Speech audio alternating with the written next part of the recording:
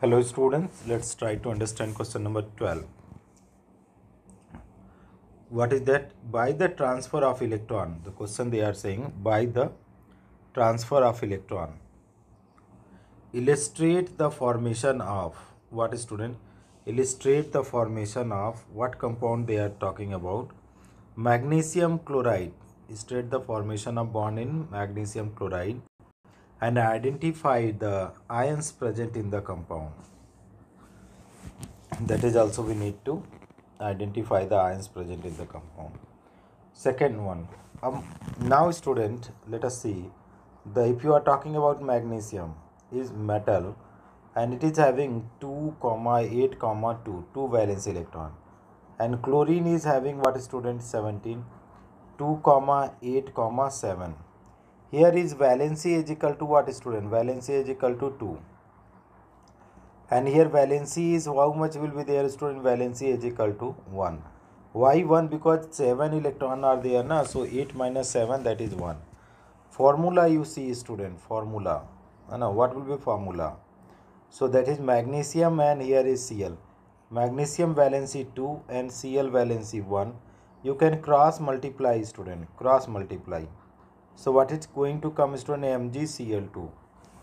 Now see, magnesium, that is 2 dot and 2 chlorine atoms are there student, and here is how many? 7 electron.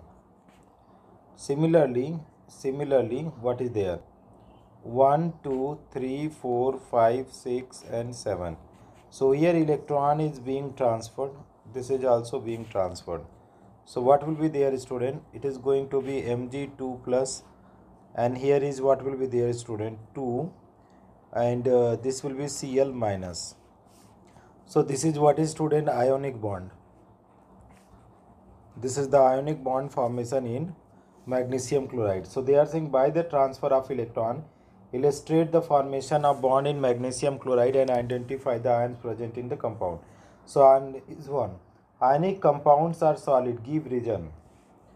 Ionic compounds are solid because the particles which makes up ionic compound are held together by ionic bond or by strong electrostatic bond. That is why they are solid.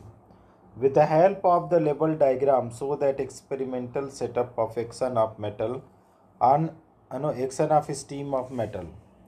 So gross wood slacked in water, and heater is metal sample are there. So we are heating the, here is the grass wood, that is water is there, and here metal.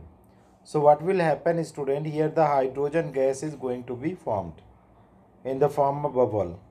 Okay, so cork derivative is 10, and what is happening student? Here is the, that is what is happening student? Hydrogen gas is releasing, and here is the metal hydroxide will form.